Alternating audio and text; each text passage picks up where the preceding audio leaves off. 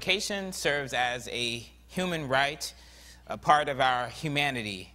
Every person, every child deserves a right to humanity. What happens when someone else, or another group for that matter, refuses to acknowledge our humanity? On April 15, 2014, 300 girls' humanity was ignored when they were stolen from their school in Nigeria. The kidnapping of these young women made international news and sparked the start of a social media campaign, #BringBackOurGirls. Our girls. As global citizens, we saw this tragic event as one that impacts our world, not just Nigeria. And it continues to impact the humanity within all of us until these women are returned home. Our next speaker, Joseph Sabarenzi, just 1,700 miles away from Nigeria, understands firsthand what it's like to be robbed of humanity, and to have your family robbed of humanity, and have your community robbed of their humanity. But his story is one of empowerment and forgiveness, and will definitely inspire the humanity with all of us. So please help me welcome to the Springboard stage, Joseph Sabarenzi. Thank you very much for your warm welcome. So as Raphael said, my name is Joseph Sabarenzi. I'm from Rwanda. I served as the president of the Rwandan parliament from 1997 to 2000. And I currently teach courses on human rights and conflict transformation at SIT Graduate Institute in Washington, D.C. I'm very happy to be here, and I want to share with you my experiences of loss, extraordinary loss in the genocide in Rwanda, and my effort to overcome the trauma from that loss through forgiveness and reconciliation.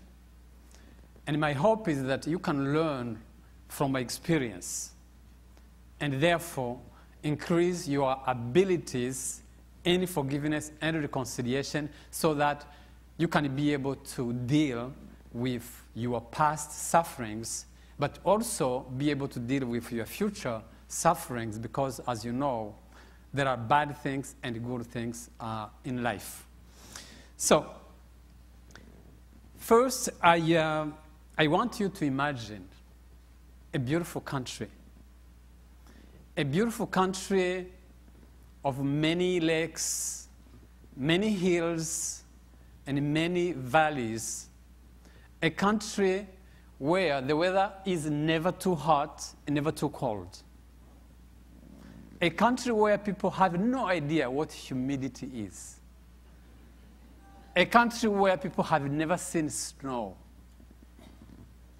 That country is the African nation of Rwanda, my country. So Rwanda is located in Central Africa. It has 3 ethnic groups: Hutu, Tutsi, and Twa. The 3 groups, unlike other groups in Africa, the 3 groups speak the same language. They practice the same religious beliefs. And they live side by side. We don't have a region for Hutu, a region for Tutsi. We live side by side. And because of that, I don't think we should even use the word ethnic. Because in anthropology, you can't use ethnic when people share the same language, same religious beliefs, and live side by side. So anyway, before I continue, I want to test how much you know about Rwanda. You already know something, but I want to test if you know more. And the question here will come very soon on the screen, and the person who will get the answer right will get a copy of my book, which is God Sleeps in Rwanda, A Journey of Transformation. And that copy, that is there. So if you get the answer right, you get a copy of that book. So let's put those questions on the screen. So the question will be about Rwanda, how much you know about Rwanda, and Okay, you see there, which of the following assertion about Rwanda is correct? Rwanda is the smallest African country. Rwanda is the most densely populated African country. And Rwanda is one of the 3 countries in the world where mountain gorillas still exist. Or all the above are correct. So now you're going to make the pollings. So choose your right answer. Okay, the answers will come in a few minutes. Just wait. I'll see who gets a copy of my book. Okay, there. Okay, 64. That's all the above. Oh my God, that's the right answer. So who is going to get a copy of my book? I should have brought many books. So anyway. So we find a way to get you a copy. Okay, I don't know. Okay. So Rwanda's ethnic groups, these 3 ethnic groups live together. They have lived together in peace. I mean, they lived together in peace for many years, for centuries, from time immemorial, until the colonial power, Belgium, divided the 2 major ethnic groups, the Hutu and the Tutsi. So Belgians divided the Hutu and Tutsi in terms of education and in terms of jobs. So they did that for about 4 decades. And when they did, eventually, Belgium decided to shift their support, their favors from Tutsi to Hutu. And when they made that shift during this movement of independence in Africa, and when independence was granted to Rwanda, a Hutu-dominated political party took over and governed Rwanda for many years. So in that process of power shift from Hutu to Tutsi, and under the leadership of that Hutu-dominated political party, many Tutsi were killed.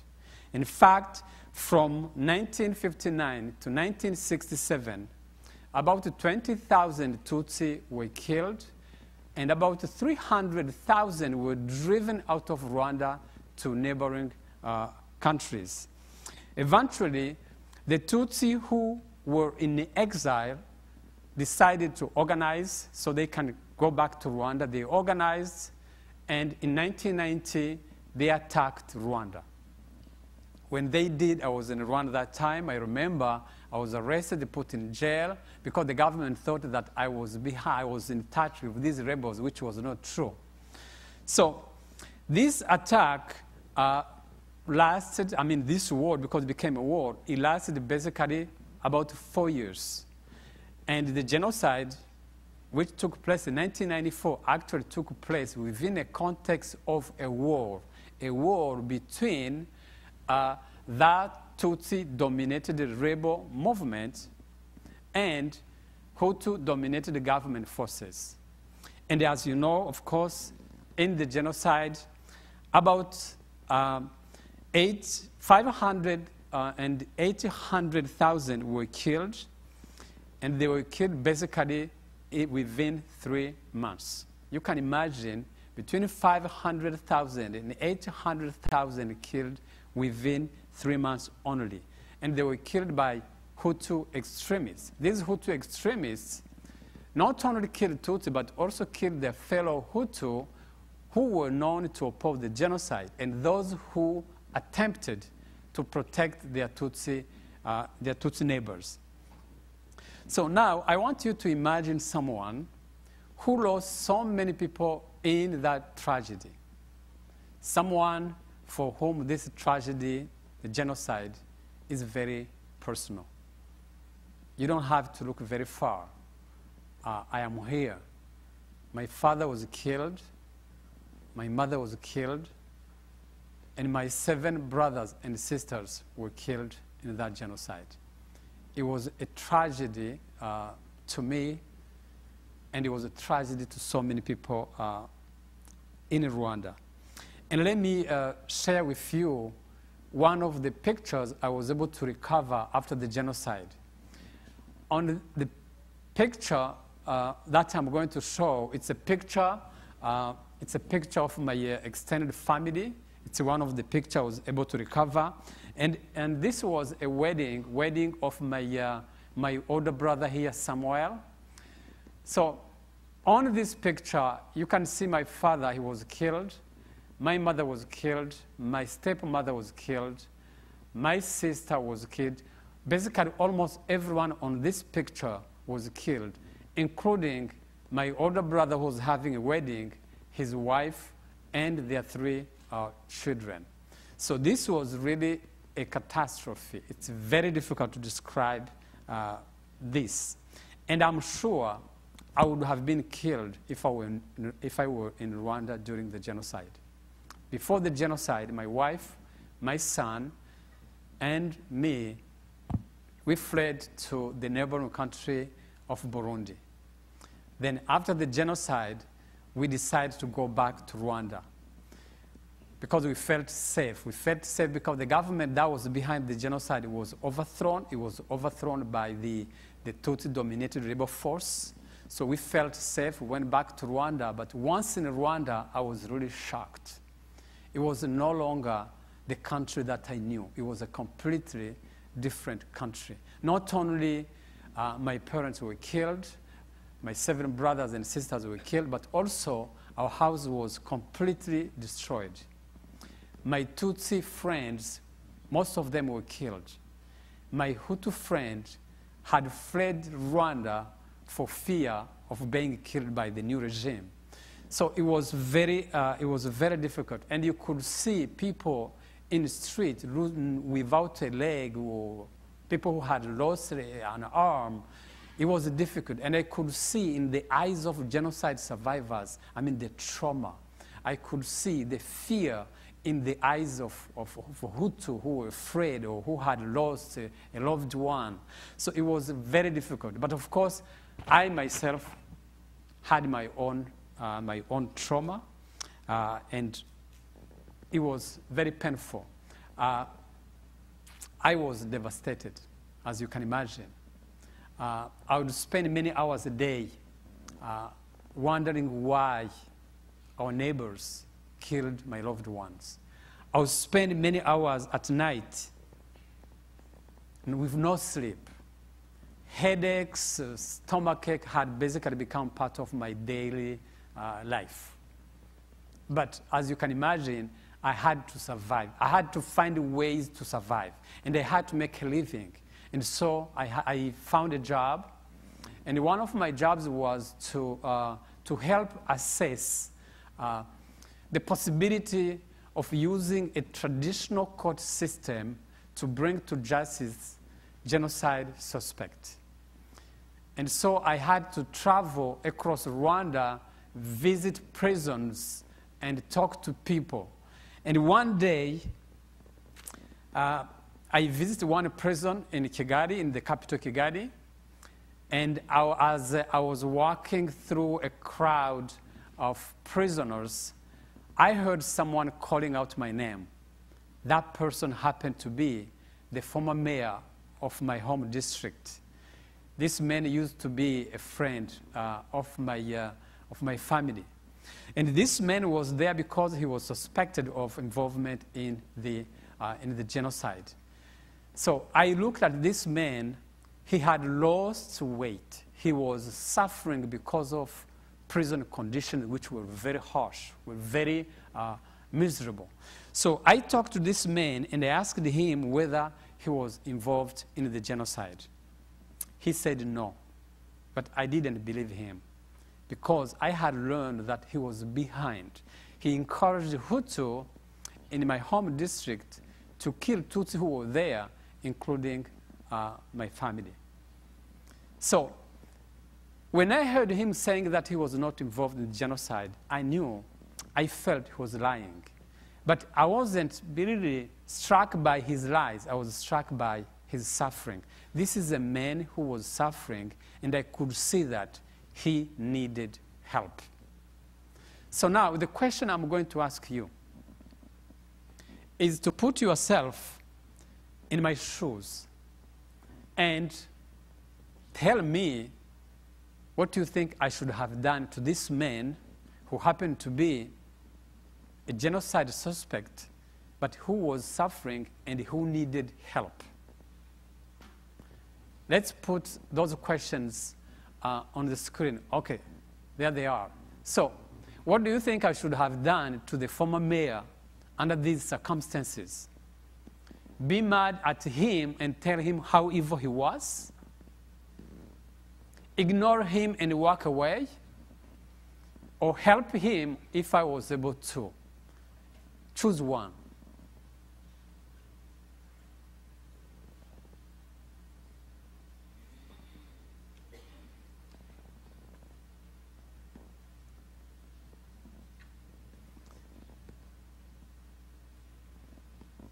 Okay, we have this.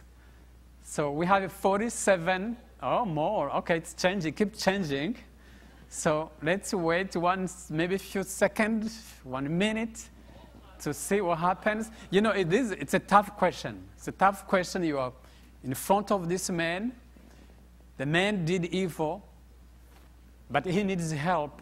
So what do you do? It's a tough question. I think everyone has voted now, and we can say that 44 no, it keeps changing. It's very tough. You keep changing your answers. Well, let's just make a comment about this. 44.1% think help this man. Oh my God, I see how compassionate you are. You know, when I looked at this man and see how miserable he was, somehow the anger I had, the bitterness that I had, somehow disappeared. And another emotion slowly rose to the surface. And that was compassion. That was a compassion, not anger, not bitterness, but compassion. So despite what this man had done, I felt sorry for him. And I reached into my pocket and I pulled some money and gave to him to buy food. After I did, of course, I left. While outside, one woman I was with, an American woman who was in Rwanda helping with that research, she said, so you don't believe this man was involved in the genocide? I said, no, I believe. But at that particular moment, when I looked at this man, I looked at him as a human being in need, as a human being who was suffering, and I happened to have money. So somehow I forgot what I had gone through, and I decided to extend kindness to him. This mayor, when I did, really, I remember when I did, he could not believe. I don't think he could have imagined a genocide survivor showing kindness to him. And when I gave that money, I remember I could see him smiling, having some joy. And at the same time, actually, I also felt some joy. Which means basically, when you extend kindness to someone, you are in fact extending kindness to yourself. So this is something we should really know. So after that episode, of course, as you can imagine, in Rwanda, doing all that, I was still struggling with my anger, with my bitterness. But that gesture of helping this man was a part of my journey toward forgiveness and reconciliation. It was a result of a decision I had made to find a way to cope with this loss. So now the question, the last question I'm going to ask you is, let's suppose you have decided to show kindness or to engage on forgiveness and reconciliation despite everything that happened. You have made that decision. So what is going to keep you dedicated on that process of forgiveness and reconciliation. If you could choose just one, which one will motivate you the most to remain on that process of forgiveness and reconciliation? Let's see what you choose.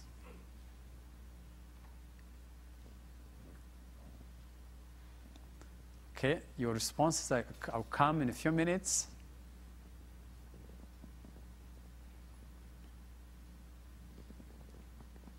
Okay, so keep coming.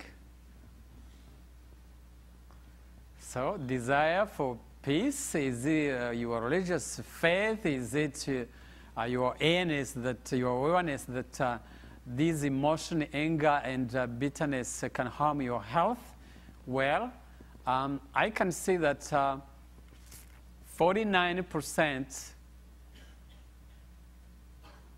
are motivated by the desire for peace.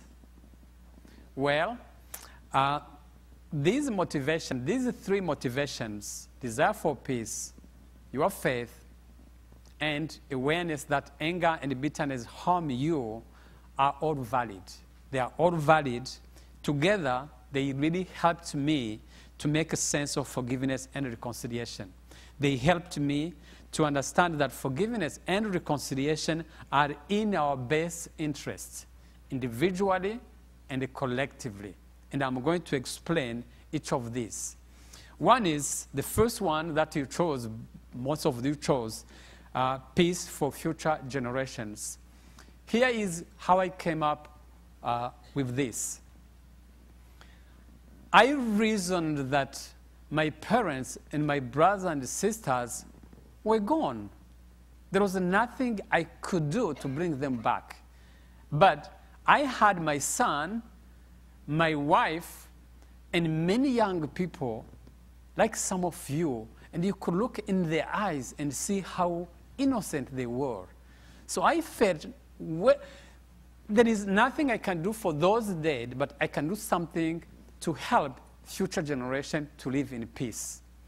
You know, I looked at the way how this cycle of violence in Rwanda went from one generation to another and to the next, and I said it should stop. I looked at how this cycle of violence went from my mother, and from my grandmother, to my mother, to myself, and I felt it should not reach my children. And I felt it was a matter of compassion to future generations, because I understood when you take revenge, basically you are perpetuating that cycle of hatred, of evil. But when you restrain, using forgiveness, you are giving a chance to future generations to live in peace. And I think Martin Luther King said it very well when he said that returning hate for hate multiplies violence, making darker a night already devoid of stars.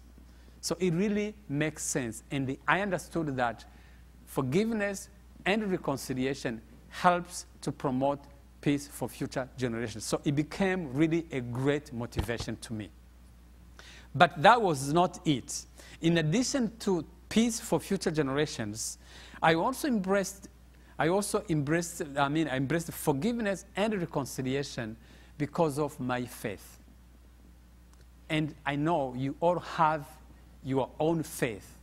But my Christian faith, like all faith, teaches forgiveness, not revenge. Teach reconciliation, not retaliation. So I felt that if I were honest, I had to live by those values. I had to live by those values that we are all taught in Islam, in Hinduism, in Buddhism, in Judaism. We are taught to forgive. We are taught to reconcile. So I felt I had to be honest with myself. And I remembered some of biblical verses that I learned when I was very young. And one of them was basically about saying, it says that, it said this way, it says, not to take revenge, not to be overcome by evil, but to overcome evil with good. And I also remembered one story I enjoyed when I was very young, a story about a conversation that Jesus had with one of his disciples, Peter. And Peter said, Lord, how many times should I forgive my brothers who sins against me? And he said, should I forgive up to 7 times? And Jesus said, not 7 times, but 70 times 7, meaning many, many times. And I also learned that in Islam, it is said that he who forgives and is reconciled with his enemy shall receive his reward from God. So you can see that forgiveness, reconciliation are found in many faiths. And I learned from Hinduism too, Gandhi who was saying, an eye for eye leaves the whole world blind.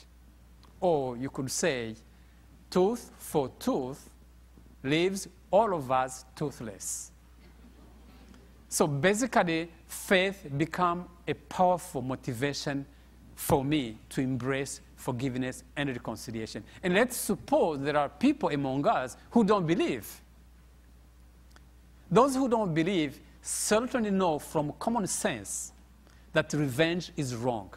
They know that 2 wrongs do not make it right.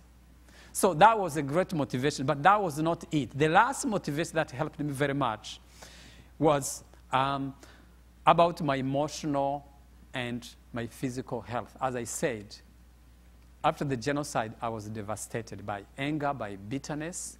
I had hard time sleeping, headache, stomachache. It was unbearable. So I realized that all that was because of the anger and the bitterness that I had. Because as you know, anger and bitterness, like any other negative emotion, they release toxic hormones in the body.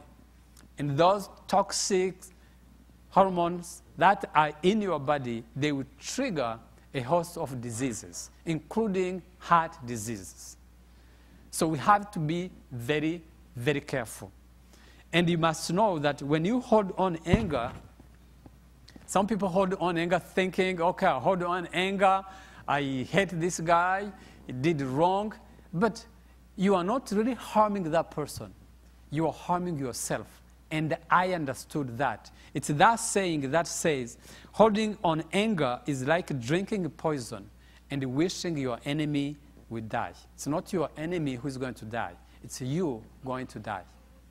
So I realized that, and together, these 3 motivations really stayed with me for the last, almost 20 years, and they have really helped me to be even better than the person I was before the genocide.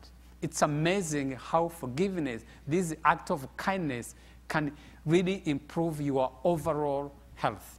So to conclude, let me say this. Let me conclude by saying that my loss in the genocide was a catastrophe beyond beliefs. It was really a catastrophe. I wouldn't have overcome the trauma from that loss without forgiveness. I wouldn't really have been able to show kindness to that genocide suspect in prison without forgiveness. No way, no way. So, if each of us behaved every day and all day with kindness and forgiveness, those small acts of forgiveness and kindness would add up and spread and take roots and help us to have a world that is more peaceful, and so that we can leave behind, we can leave to our children, our grandchildren, a better world. And so I ask you to start that journey, a journey I had started for the last 20 years. And I believe we all have the power and we have responsibility to do it. And so let us start today. And if I can do it, I'm sure you can do it. Thank you very much, and God bless you.